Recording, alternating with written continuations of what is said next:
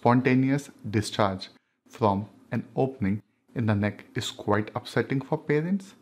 In this clinical video, we will see a boy with branchial fistula and explore a bit more in detail what exactly it is.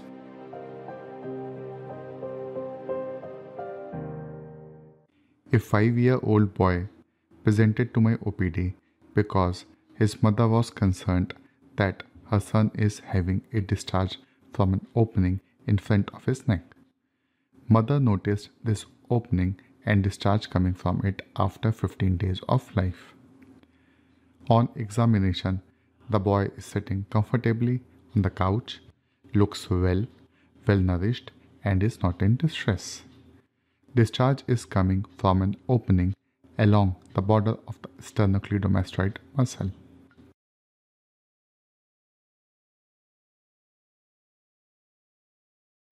Based on presenting complaints and examination findings, a diagnosis of branchial fistula is made. You may ask why. It's because it is present since day 15 of life, which means the condition is congenital, and as the ostium is in the neck, which gives a clue to branchial apparatus anomaly. Now, when the diagnosis of branchial fistula is confirmed, let's review its embryology in 1 minute. Human embryo at 5 weeks look like this. This is a lateral view. These are branchial or pharyngeal arches which form many structures of head and neck and lie between the developing head and chest.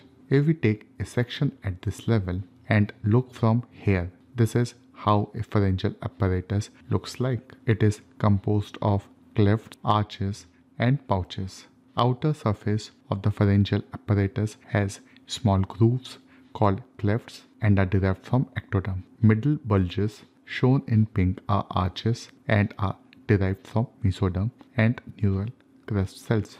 Inner surface shown in blue and green are pouches and are derived from endoderm. The first cleft develops into external auditory meatus. The second pharyngeal arch grows caudally and covers second, third and fourth cleft to form a temporary cervical sinus which is obliterated during development. But in our boy, it is not obliterated, and that's why we can see its opening in his neck from where discharge is coming.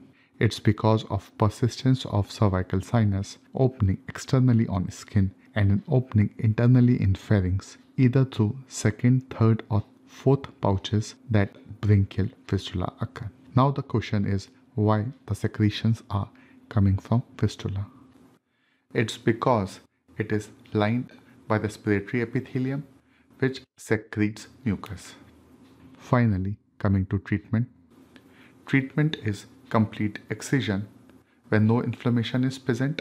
Timing of resection is controversial, with some surgeons advocating for early resection to prevent infection while others wait until age 2 or 3 years. That's all for now in this video. If you have any queries or suggestions, then do post in the comment section below. If you haven't liked or shared yet, then do like and share this video and don't forget to subscribe. Thank you.